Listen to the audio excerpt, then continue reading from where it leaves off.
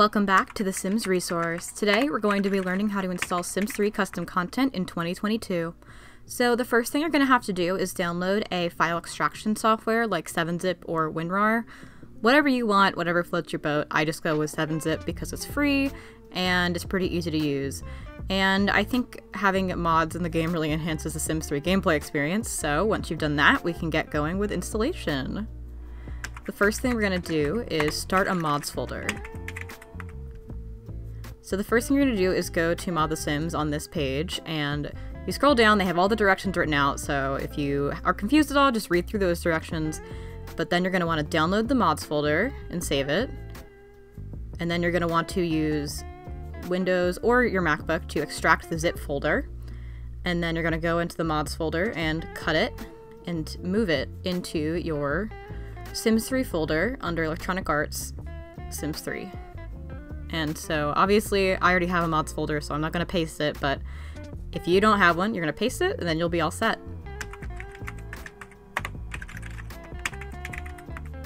Here's how you install package files. So once you've downloaded a file that comes up as a package, it's really easy. You just go straight to your Electronic Arts, The Sims 3, and mods. It's super quick. And then you just plop it in there, or you can put it in a separate packages folder like I have. Either way works. It's super fast and super easy. And if you see, I have all the sliders I just installed in my game already. Wasn't that nice?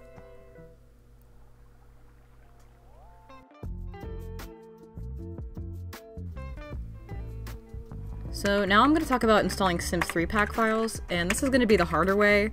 Even though in theory it seems easier, it is not. It's not easier. It is a little bit harder, honestly.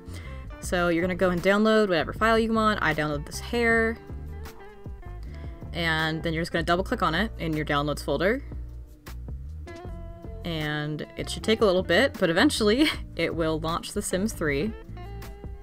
And this is actually on 2x speed, The Sims 3. So this is it when I've given it twice as fast of a timeline, and it's still taking this long for one file to install via the launcher. So this is why I'm saying this is the harder way. It seems much easier, but if you have a bunch of these files to install, it takes forever. It is not worth your time. Please do it the easy way. I'm begging you. So yeah, as you can see, it's now installed. I can hit OK eventually.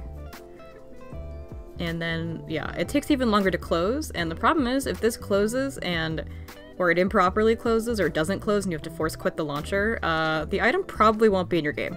You'll have to restart the whole process, which is something that I've discovered in my recent exploits of trying to install CC. So again, I really recommend against using the launcher. It's really buggy and it doesn't quite work unless you have like maybe one file to install, but even then, I would say do the next method that I'm going to show you, because this is really not the best. But as you can see, that hair did indeed appear in my game, so eventually it made it in. So this is really the best way to install Sims 3 pack files that I've found.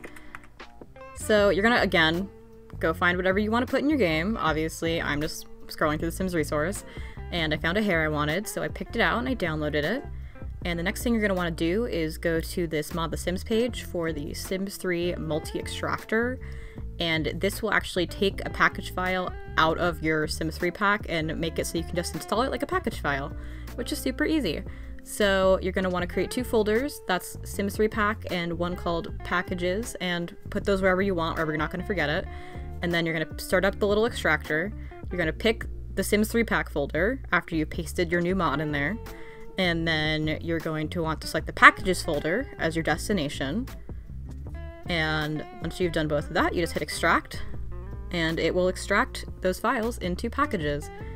As you can see, it's now packaged, and then just cut that and go back to your Electronic Arts, The Sims 3, and go to mods.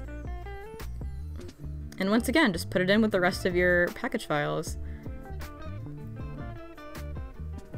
So as you can see, that hair is actually in my game, and it took way less time than the last method. So That's why I really recommend this version of putting in a Sims 3 pack, because it just takes way less time, and you can do it for a whole bunch of mods at once if you want. So, thanks for watching. Bye!